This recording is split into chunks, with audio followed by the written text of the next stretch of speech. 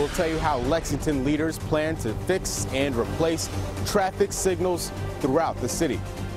Frankfort police are searching for a driver who crashed into a man this morning and then left him lying in the middle of a road. He's seen 6 Triple Crown winners in his lifetime. Now he's getting the chance of a lifetime. What a 98-year-old equine vet says about getting to meet American Pharaoh. Tracking, alerting, protecting. This is WKYT News at 5:30. Good afternoon. They say that dozens of traffic signals need to be replaced in Lexington. Next week, the Division of Traffic Engineering will unveil a plan to improve traffic lights in the city. They say more than 40 signals are worn out. Sam Smith takes a look at the city's plan to replace the lights in our top story at 5:30. Drivers may only notice a deteriorating traffic signal when it's flashing instead of its normal cycle.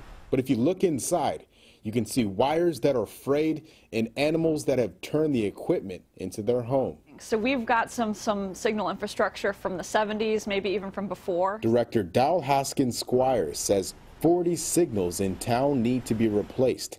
They can only get to 6 of them this year, though, so they'll have to prioritize. Minor fixes will be made while the replacement work is going on. Now, beyond all the repairs and rebuilds, the Division of Traffic Engineering also wants to bring something new to drivers in Lexington. If you want to see what traffic looks like on Man of War or on Nicholasville Road, you can do that in advance of leaving your house. That'll be possible when these traffic cameras are available online. New handicapped accessible ramps and new crosswalks will also be installed as part of the plan. I think we've got some issues with pedestrian safety. We've got a number over 100 PED vehicle collisions that happened in Fayette County last year. Funding for all of these efforts is in the mayor's proposed budget. Once it gets approved, work can begin. In Lexington, Sam Smith, WKYT. The planned signal work is expected to take a year to finish. It is the third hit-and-run crash in as many weeks in central Kentucky, and tonight police are looking for the driver who hit a walker in Frankfort. It happened on Wilkinson Boulevard. Police tell us a person passing by found the man lying unconscious in the middle of the road about 4:30 this morning. Mark Barber is talking to police who have a message for pedestrians.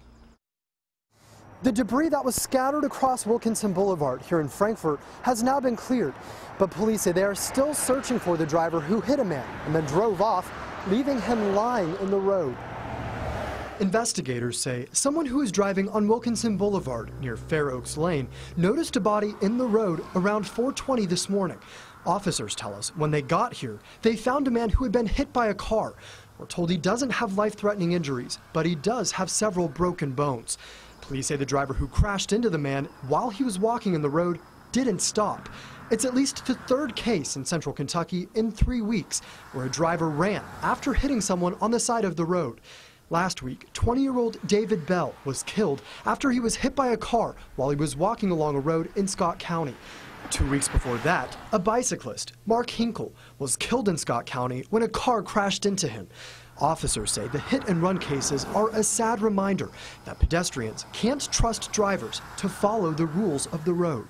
Try and wear bright colored clothing or reflective clothing if possible. If you're out at night, carry a flashlight if you can. Police say if the driver who hit the man this morning is caught, they would need to interview them before deciding what charges they would face.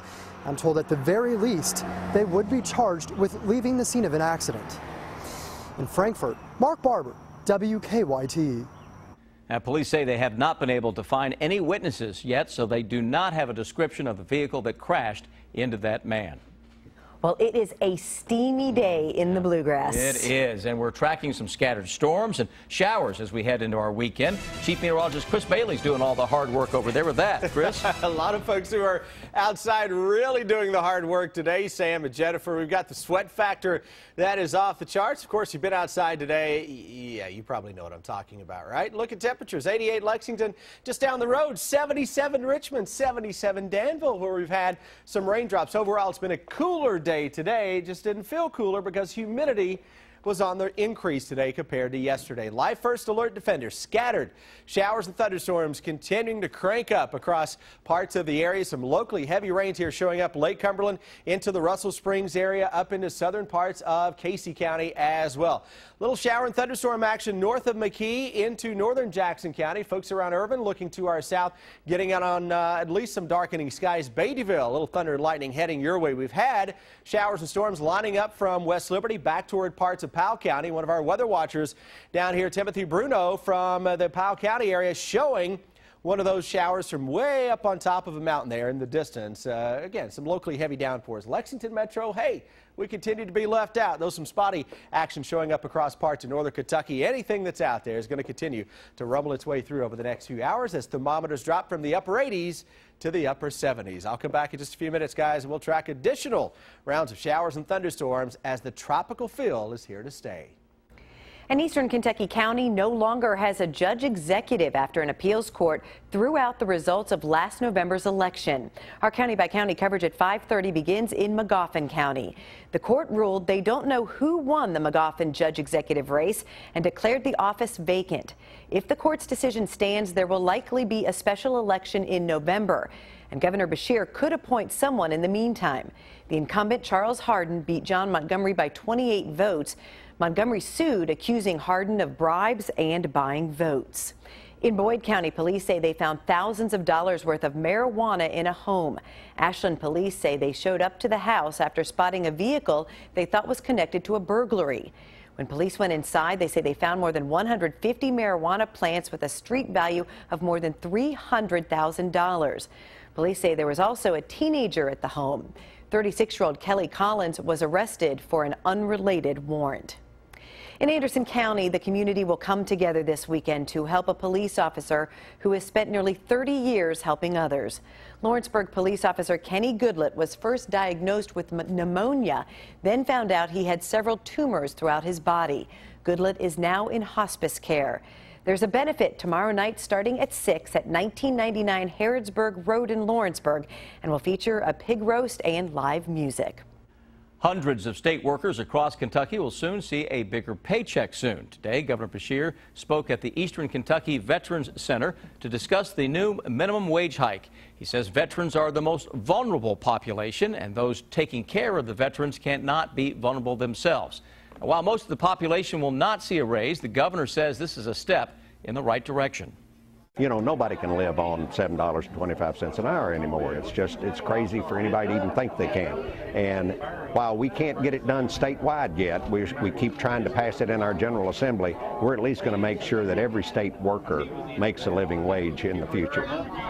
On Monday, the governor raised the minimum wage to $10.10 an hour for state workers. This affects nearly 800 Kentuckians in the executive branch. It's a big weekend at Churchill Downs. American Pharoah is back at the track, fresh off capturing the Belmont and the Triple Crown. Today, a man who's witnessed the last 6 Triple Crown winners got an up-close look at the horse, who's raced his way into thoroughbred history. Steve Bergen has details on their meeting. You've spoiled him. Triple Crown winning trainer Bob Baffert led 3-year-old American Pharoah to 98-year-old William McGee. And the two seemed to hit it off from the start, especially when McGee offered a few carrots to solidify their newfound friendship. He is the oldest living equine veterinarian who made Kentucky his home decades ago. Doc McGee has seen some of the best. Well, I'm convinced he's an exceptional individual. He's set apart, I think, from even the champions. And he should know it was 1946 when he saw Assault capture the Triple Crown. It's the most decisive triumph since Whirlaway as Assault pounds home by 8 lengths to win the Kentucky. Then came Citation, Secretariat, Seattle Slew, Affirmed, and last Saturday, American Pharoah. As for making comparisons, I'd hate to pick a winner out of the bunch, but this one comes right up with the foremost. Doc McGee says American Pharoah has the temperament, ability, and durability, everything you look for in a winner. Oh my God, I never saw a horse that would stand as much loving as he does. And besides that, he's got a top of the line trainers too. The Triple Crown celebration continues tomorrow night at Churchill Downs. American Pharoah will be paraded on the track, and the engraved Kentucky Derby trophies will also be presented. All it took was the promise of easy money for a con man to lure neighbors and friends into a bank fraud scheme. As you'll hear, the accomplices viewed it as no big deal, but it turned out to be a serious federal crime. He had a serious cocaine problem at the time, and that's why he initially started. It helped him find his cocaine habit. He is Brian Willingham, the ringleader of a fraud scheme that cost banks more than $200,000. Willingham pulled off the scam by luring in neighbors. Different residents at this housing complex, they use their own information to open up accounts through this bank, knowing that the only thing they were going to do was receive the checks in the mail and write worthless checks on all the accounts. Here's how it worked. Willingham used his neighbors to set up bank and credit card accounts. Once accounts were active, Willingham would deposit phony checks. And just went the very next day and withdrew as much of it as they could before the bank realized that the checks were worthless. Willingham recruited more than 100 people. All promised they would receive a small percentage of the money stolen. I think that they just thought that they were going to have bad credit. That's the worst that they thought they could happen. They didn't even really see it as stealing. You ultimately helped steal $200,000 from this bank. Willingham even recruited family members, including his uncle and cousins who lived nearby. But he made one move that was viewed as out of line. They realized that someone used his deceased grandmother's information to open an account, and that was the one time I saw anybody show any understanding that, well, now, hey, that's wrong. Some advice from postal inspectors: never give your personal information to anyone, especially someone offering you money in return. If you are approached with someone who tells you that, oh, this is a quick, easy way to make money, you can't really get into trouble, no one's going to get hurt, it'll just hurt your credit, to absolutely no. When you know that money does not belong to you, you could end up federally indicted. And as for Brian Willingham, he was convicted of bank fraud and sentenced to 5 years in prison. Follow WKYT online at WKYT.com. Join the conversation on Twitter and become a part of the WKYT Facebook family. Dozens of students are spending their summer helping make their city beautiful. They're painting a mural at Riverview Park in Frankfort. And their canvas is the flood wall behind the Ward Oates Amphitheater. Photojournalist Dean Handy tagged along with the group to get a look at their work. This looks great. I think it is fun to do. This is the Kentucky River Children's Mural that we're doing as summer art camps. I love art. Yeah. And we're right here next to the Kentucky River and the Ward Oates Amphitheater, so this is going to create a nice backdrop to break up the battleship gray that was previously under all this. I think it's neat to be able to do it and then everyone sees it. Early. Do you want me to hold the paper? Coming on the inside. Sure, you can hold it. Okay, thanks. The sense of community these kids are going to learn off working with one another. They're going to make new friends. Some of them have met for the first time in camp here, and so with any camp, whether it's your church camp or your art camp or whatever you do, it's nice to have that. It's just like memories have been going by. You get to see all your memories on the wall. She's doing a really good job. Look there. Hold on, read it. We've had more than a few people come down here just to look at the mural, and they step foot in here and they go, I didn't even know this was here. So this is raising awareness for not just the mural and the wall, but for this beautiful amphitheater and you know, this trail goes all the way down to Buffalo Trace. Okay. Yeah. I like the bubbles though. Bubbles. I like that color. This wall is 19 panels long, 21 feet each panel, so it's over 400 feet. And this is what the result of teamwork is. This is what the result of everybody's different way they paint, of all your different preferences of what you want, what size brush or color, and it took all of us to do this. See the grass on my leg? You have grass on your leg? On the wall, right there. You painted my finger. You say when you come back like 20 years from now, I painted this. Yeah, painted this.